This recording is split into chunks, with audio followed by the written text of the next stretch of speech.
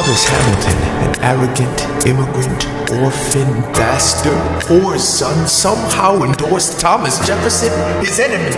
A man he's despised since the beginning, just to keep me from winning. I wanna be in the room where it happens, the room where it happens, the room where it happens. You've kept me from the room where it happens for the last time.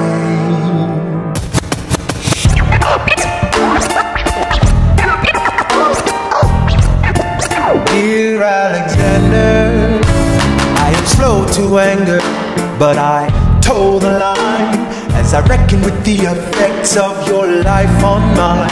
I look back on where I failed, and in every place I checked, the only common thread has been your disrespect.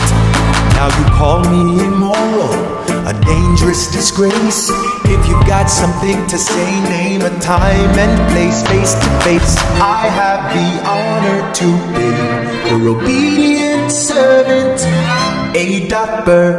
Mr. Vice President, I am not the reason no one trusts you. No one knows what you believe. I will not equivocate on my opinion. I have always worn it on my sleeve. Even if I said what you think I said, you would need to cite a more specific grievance. Here's an itemized list of 30 years of disagreements. Sweet Jesus. Hey, I have not been shy. I am just a guy in the public eye, trying to do my best for our republic. I don't want to fight, but I won't apologize for doing what's right. I have the honor to be your obedient servant, Abraham.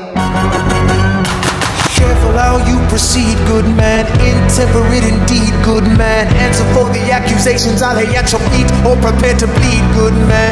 Your grievance is legitimate. I stand by what I said, every bit of it. You stand only for yourself. It's what you do. I can't apologize because it's true. Let's stand, Alexander.